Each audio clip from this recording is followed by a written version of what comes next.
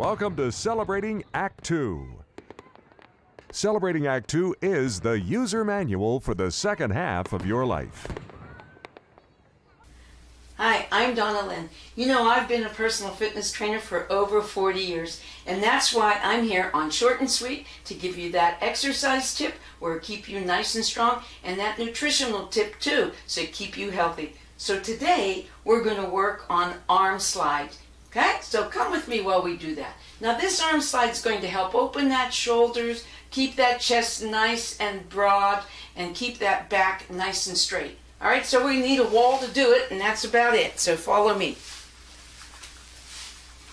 Now we can do this in a couple different directions. We can do it with our backs up against the wall, and we can also do it with facing the wall, okay?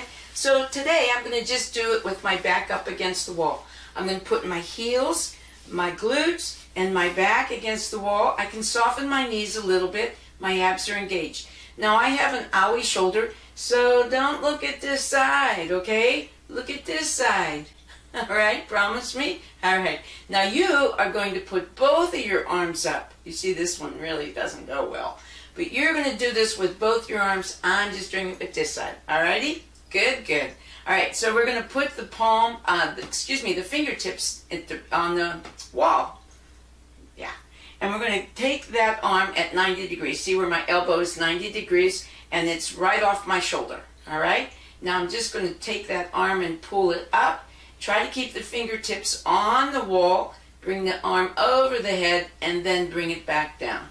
All right? Now you would be doing this with both hands. You're going to take it up over the head, touch those fingers on top, and bring it back down.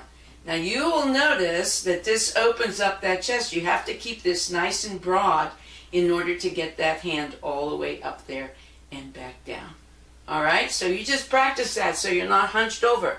All right, now our nutritional tip for today is, and it's really a simple one. You would be surprised though how well this works. All right, so all you have to do, you ready for it? Put your fork down. I know, I go, too simple to be true. How helpful can that be? It's a big help. So this is what, you take a bite, not a terribly big bite, please. A nice, small, reasonable bite, okay? And then you chew it. Put your fork down and chew it a lot of times. Now we used to say 32 chews per bite. That's a lot of chewing. You try it one day. And then you can pick up that fork and take another bite. Now it does a couple different things. Slows down your eating, and it really helps with the digestion. All right? It really starts that absorbing those nutrients much better and faster than just shoving it down. All right?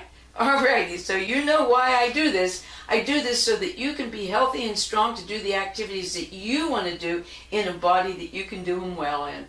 I'll see you next time. For more on Celebrating Act 2, visit our webpage, follow us on Facebook, subscribe to us on YouTube, and tell your friends. Celebrating Act 2 is the user manual for the second half of your life.